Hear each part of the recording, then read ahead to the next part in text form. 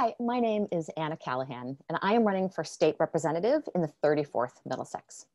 I'm a software engineer, I'm a mom, and I believe our state needs to treat certain issues with more urgency, especially climate change, healthcare, and criminal justice reform. Now, in Massachusetts, we have a veto-proof supermajority of Democrats in both houses of the legislature. And yet, year after year, we cannot pass common sense legislation that is in the Massachusetts Democratic Party platform. Things like committing to 100% renewables, the Safe Communities Act, single-payer medical care, and election day registration. Something has gone seriously wrong. Now, this election is about good government. This election is about whether our state reps' votes are secret. This election is about whether our legislators have even 30 minutes to review legislation before having to vote on it. And this election is fundamentally about the concentration of power in the hands of the Speaker of the House that prevents us from passing popular progressive legislation. Just a little bit about me. I moved to Ball Square in 2003 to live with my sister. I immediately fell in love with the area. It's the only place I've ever lived that really feels like home. I met my husband here.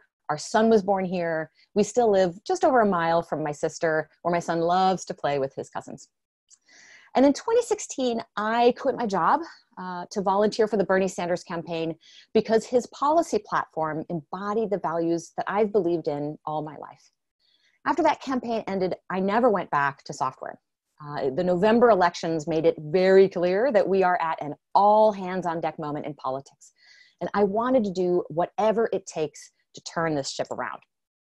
I started an organization called the Incorruptibles. And I've spent the last few years training people across the country in places like Oklahoma and Kansas, in Northern and Southern California, in Washington State, in Pennsylvania, and right here in Massachusetts to elect slates of progressives to their city council. And to do that by building coalitions of underserved and marginalized communities and by increasing the engagement of working people.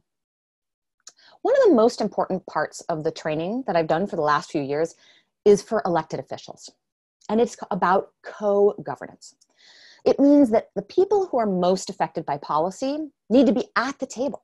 They're not just advisors, that we strategize together what the policy priorities are and how we can get those things passed.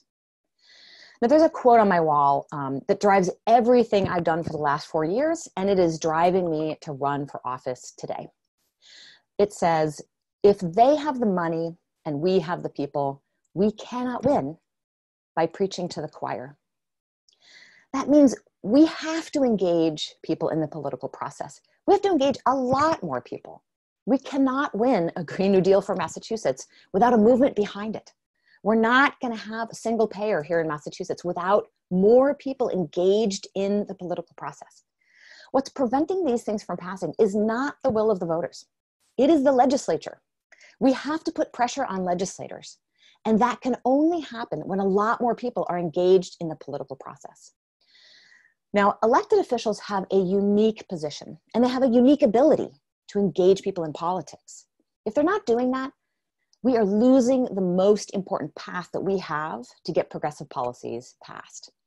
And if we can't even see how our legislators vote, if bills continue to quietly die in committee without a trace, our engagement becomes even more difficult. This district deserves a state rep who understands that getting legislation to actually pass is more than just a vote. I will fight for transparency.